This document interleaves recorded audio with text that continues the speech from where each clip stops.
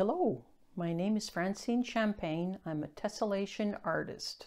Have been for over 30 years. If this is your first time joining me, welcome. For those of you that took the first class, welcome back. We are still at the beginner level as we will be learning something new.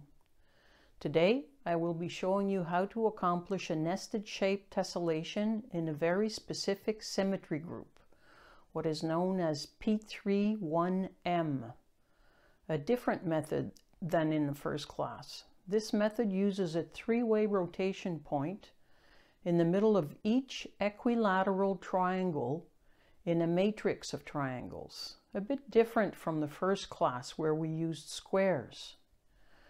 There are 17 classic ways to divide the surface using identical shapes, just like MC Escher. I will teach you all 17 ways, one class at a time.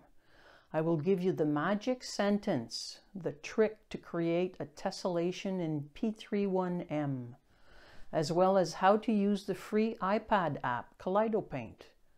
I've created dozens of classic nested shape tessellations using this P3-1M symmetry group. We will examine the method and how they were created. I will give you the trick to do these easily. No math, no jargon, no programming. We do it the easy way. And your drawing skills don't need to be at the Leonardo da Vinci level, mine aren't.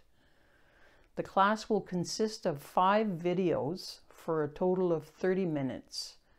I will show you many examples, some of them mine, some from other artists.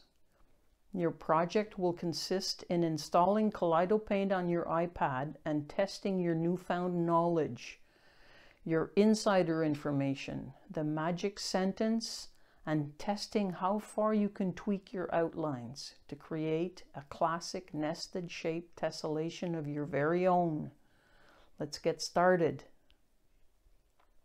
Oh, and do follow me on my blog, tessellations.ca, or on Instagram or Facebook. And please share this video with anyone you believe might be interested in learning how to create tessellations.